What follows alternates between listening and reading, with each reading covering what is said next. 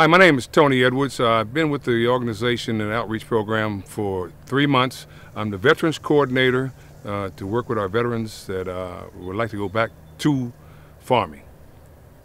There's a need to work with the veterans to help them steer their way through agriculture or through farming and ranching.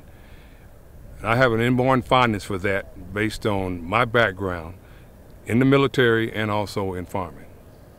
The bus tours that are put on by the Small Farm Outreach Program are very educational and opportunities for the small farmers or young farmers or veteran farmers, which I deal with, to communicate with seasoned farmers who've been doing this for years, and it's a profitable thing for them, and show me and keep me from doing those mistakes that they made earlier. And you can talk to them, they laugh about it, and it's a good camaraderie. So it's always nice to go with the extension program of the Small Farm Outreach.